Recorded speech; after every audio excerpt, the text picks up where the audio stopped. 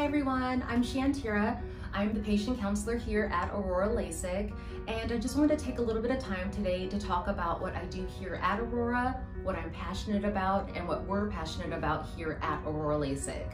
So I'm actually the patient counselor, and what that involves is I get to be able to take the time to sit down and talk to patients, educate them about their surgery options, and also really just be there to walk them through the whole process of getting to surgery. The best part of this job is the fact that I'm able to take the time to really get to know people, what their motivation is, and to just really make that special heart-to-heart connection with our patients. That is one thing that we really hold true to us all here at Aurora LASIK.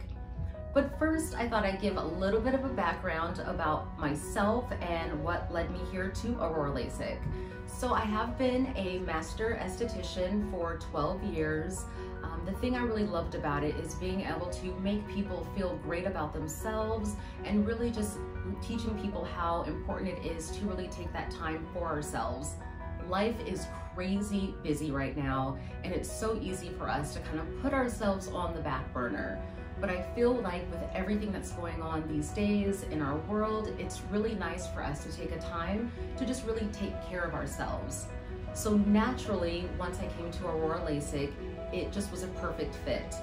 Yes, we do surgery here, of course, but there's so much more to that.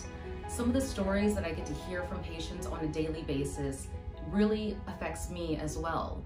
Everything from that mom at home who has so many kids that she's homeschooling and doesn't want to have to deal with the glasses and the contacts and all that goes into it.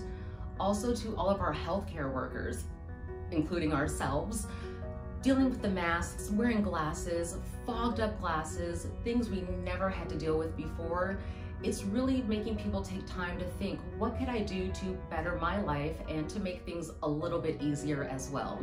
So that's why I feel that patients have really kind of just decided to take that next step when it comes to self-care or improving themselves. Of course, most people think, oh, I want to get rid of my glasses. It's something for vanity or aesthetic, but it's so much more than that. It's really being able to have that freedom to just wake up in the morning and go, or for that busy mom who has to get up in the middle of the night and go. You don't have to worry about finding your glasses, stumbling through the hallway to try to get to your kids. For our healthcare workers that are under so much pressure right now, to not have to worry about their glasses fogging up, the shields fogging up, and just being able to really just focus on patient care and all that they do every day is a big deal. So yes, of course, it is nice to not have to worry about wearing glasses every day, but it is, again, like I said, so much more than that.